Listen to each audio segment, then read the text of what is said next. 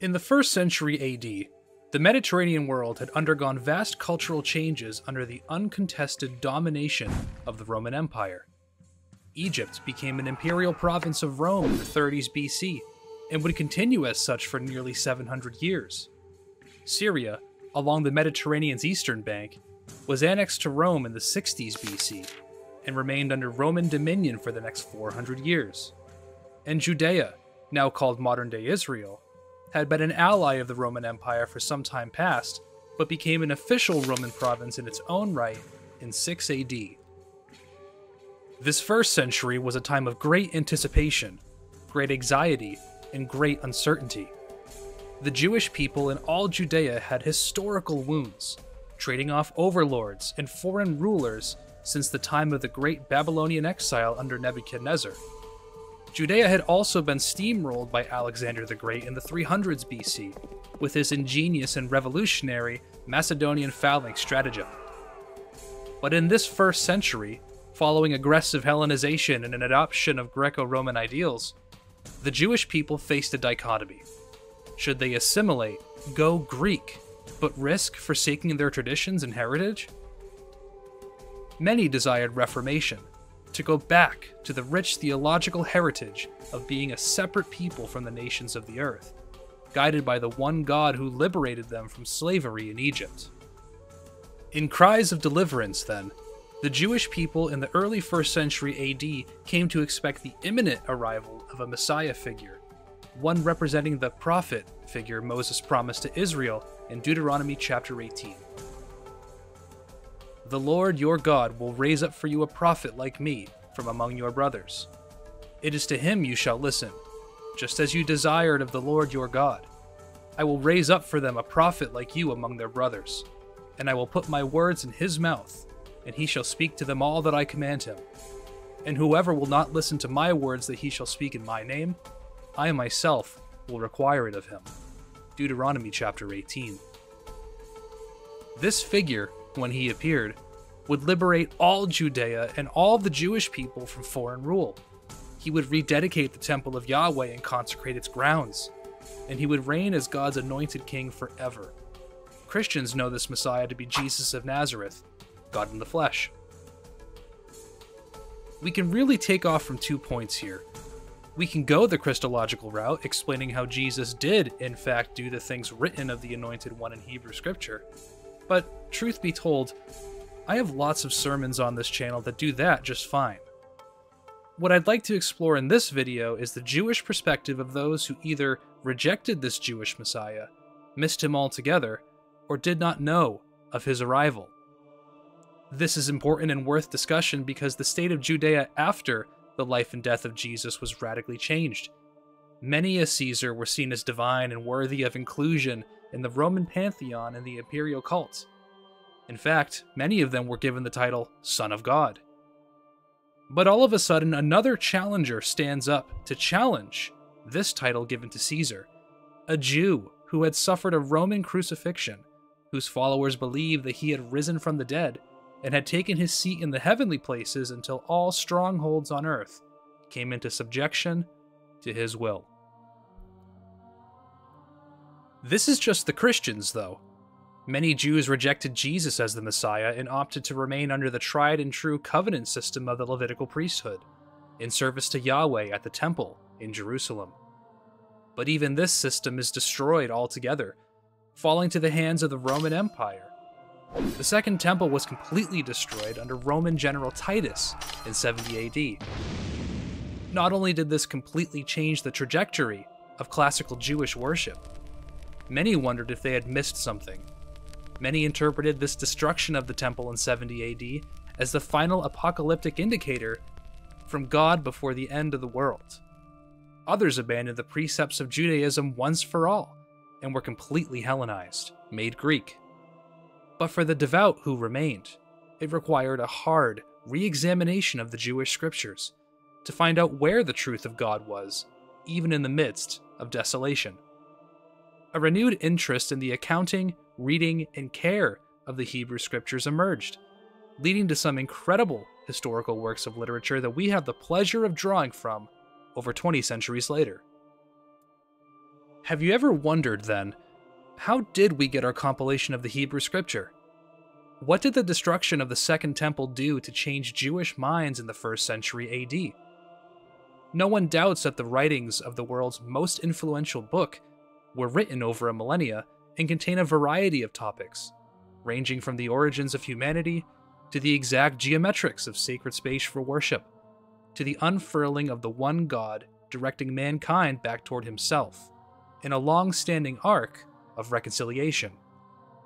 So what were the means of codifying these texts as both sacred and authoritative, and why were other writings not included? How can we know that the scripture we have is as good as coming from the mouth of God himself? What makes Hebrew scripture any more correct than the other cultures and religions of the world? Let's dive into these scholarly questions and explore the sacred canon of Hebrew scripture. Now, any theologian can give you a concise theological answer on how we received and were made sure of the canon of scripture.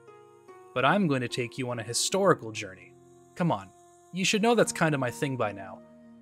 Because alongside spiritual provision, of which there's plenty, there's also great historical effort made to both define and clarify the merits of the canon of scripture, and its preservation, which holds its own weight both for skeptics and those in the scholarly realm.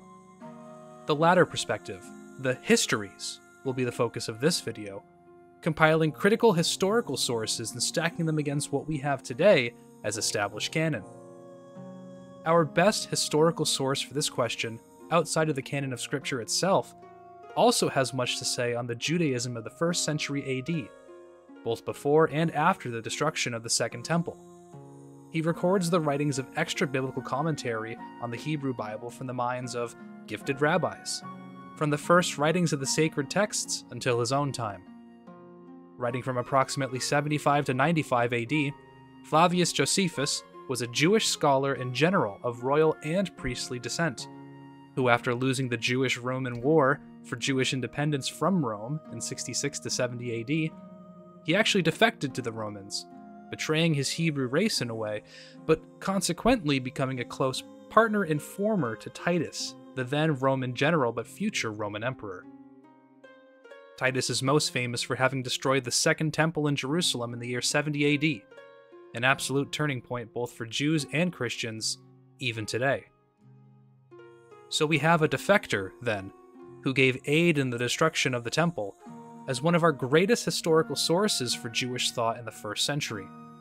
That's not a very attractive source at first glance, but the works he produced have been of great significance for historians, a treasure trove for archaeologists and scholars alike. But he's also a treasure trove for corroborating New Testament figures such as James, the brother of Jesus. He makes an incredibly interesting comment on John the Baptist. He writes of Pontius Pilate, and even Jesus, who was called Christ. As such, Josephus has been loved in Christian circles, adding his witness of these people as historical corroboration, as he is a non-biblical affirmation of New Testament writings. It's important to mention, Josephus himself was not a Christian, at least we don't think so, nor a follower of Jesus of Nazareth, but he was at least aware of his name and of the influence he made in the cultural zeitgeist of all Jewish people in the 1st century. Josephus otherwise gave a concise history of the Jewish people at the request of Vespasian, Emperor of Rome from 69 to 79 AD. Josephus recounts in incredible detail the complete history of the Jewish race, from creation to Abraham, the era of the patriarchs to Moses, the Exodus to the conquest of Canaan, the united and divided monarchies and exiles of the tribes of Israel, even of Jewish history under the influence of figures like Cyrus the Great, Alexander the Great, Herod the Great. Do you see a commonality here? All of those up until the near current time of writing. But he encapsulates his defense of the Jewish records with clear corroboration. In retelling the events recorded in the Torah, he links and even corrects understandings of the Jewish histories as told by other historians. He frequently cites and critiques Herodotus, a near contemporary of Socrates. But what's more interesting is that Josephus cites Manetho, an ancient Egyptian historian whose works would be completely lost to history, if Josephus had not cited his works. It's sufficient to say, then, that the writings of Josephus are as important as they are exhaustive, and for good reason. The history of the Jewish people is complex, lengthy, dynamic, but it is also well documented, accountable, consistent, adding a much-needed, mature layer to the history of this ancient people. Now, Josephus is also in a bit of a tight spot, to be fair. He is absolutely hated by his fellow Jews, seen as even worse than a traitor by electing to serve the Romans rather than facing death. He's also generally disliked among polytheistic Greeks and Romans, those among the imperial cult who see the Jews and their monotheism as paranoia, binding, and basically one step away from real atheism. This backward people, they thought, who abstain from asceticism and games and the worship of the gods at love feasts, who opt rather to stay committed to their strict regulations concerning dietary laws and even days of rest. These were all seen as cumbersome and binding in the perspective of Greco-Romans who were otherwise free to do and believe whatever they wanted, so long as their loyalty to Caesar remained. Nevertheless, Josephus spends the latter years of his life defending the Jewish religion, facing scrutiny from other Jews and for his involvement in Roman domination of Judea, i.e. the destruction of the temple, but he's also seen as an outcast of sorts among his Roman cohorts for remaining Jewish. It's an interesting mix, to be sure, but here's what he says regarding the canon of Hebrew scripture. It follows, seeing that with us it is not open to everybody to write the records, and that there is no discrepancy in what is written, seeing that, on the contrary, the prophets alone had this privilege, obtaining their knowledge of the most remote and ancient history as they learned of God himself by inspiration, and committing to writing a clear account of the events of their own time just as they occurred. It follows, I say, that we do not possess myriads of inconsistent books, conflicting with each other as the Greeks have. Our books, those which are justly accredited, are but 22 and contain the record of all time. This passage is part of a larger rebuttal of Josephus to Appion Maktos, hence the name of the work, Against Appion. Appion was known in his own right as the foremost interpreter of Homer's works in the 1st century AD, contributing greatly to cultural understandings of Homeric works such as Iliad and Odyssey. But Appion was also a forceful critic of the Jewish religion, insisting that Jewish people under Roman subjection did not deserve the special rights and privileges that they had enjoyed under a Roman authority, such as a waiver from worshipping the Greco-Roman pantheon and observing the Sabbath. The point Josephus makes in his rebutting work is clear, agreeing with Jewish thought both of the past and present, that divine, authoritative revelation from God manifesting in the recording of Scripture was made possible only through the inspiration of the Holy Spirit of the God of Israel. Working through prophets of their respective times, from Moses to Malachi, these men were given an accurate rendering of the histories, law, and poetic works. This is actually why, Josephus argues, that the Greeks, Egyptians, Assyrians, all other kingdoms of the earth, do not have clear, concise accountability of their histories. Though Josephus admits that prophetic inspiration from God ceased after the time of the Achaemenid king Artaxerxes, who was a rough contemporary of the prophet Malachi, writing in the same time frame of 435 BC, he charges that everything up to that time, following the concise successive line of the prophets, was regarded as sacred decree from the mouth of God, and is counted as more trustworthy than the works of any other peoples on the face of the earth. Again, Josephus makes the confident assertion of the authority of the scriptures in another quote from Against Appion.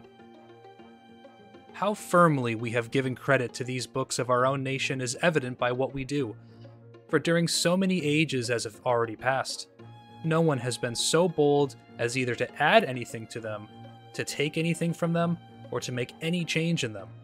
But it has become natural to all Jews immediately, and from their very birth, to esteem these books to contain divine doctrines, and to persist in them, and, if occasion be, willingly die for them. For it is no new thing for our captives, many of them in number and frequently in time, to be seen to endure racks and deaths of all kinds upon the theaters, that they may not be obliged to say one word against our laws and the records that contain them.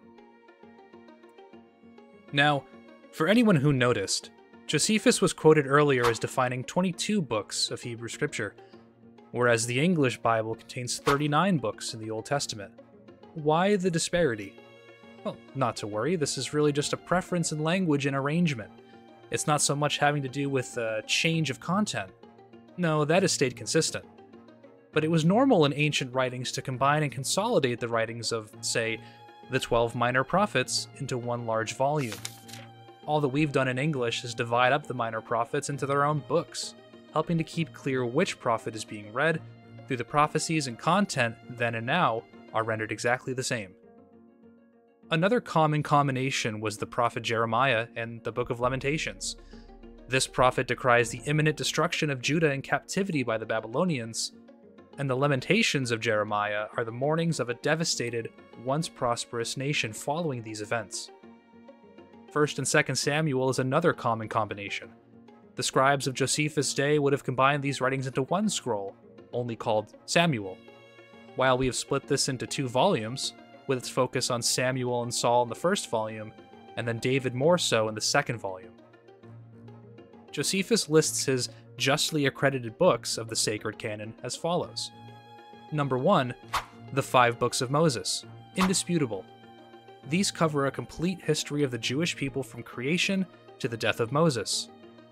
Number 2, the 13 prophetic books that were written by men under the guiding hand of the Holy Spirit to accurately account the histories of their days. These are Joshua, Judges, and Ruth is one book, Samuel, Kings, Isaiah, Jeremiah and Lamentations, that is, as a single book, Ezekiel, the 12 minor prophets as a single book, Job, Daniel, Ezra, and Nehemiah as a single book, Chronicles, and finally, Esther. These make up the prophetic writings. Josephus' 3rd category are the books of hymns and precepts, containing the Psalms, the Proverbs, Ecclesiastes, and the Song of Songs. These make up the authoritative canon of the Hebrew Scriptures, made possible only through the holy authoritative Spirit of God, who, in Josephus' view, will continue to guide his chosen people through his elected means of redemption. If you learned something new in this video, or you want to know more about Josephus, let me know in the comments below. I had a lot of fun making this video, and what's going to be the first part of my Second Temple series, following important events that follow the people of Yahweh leading up to the destruction of the temple in 70 AD. Thanks for watching, I'll see you in the next video, and Jesus is King.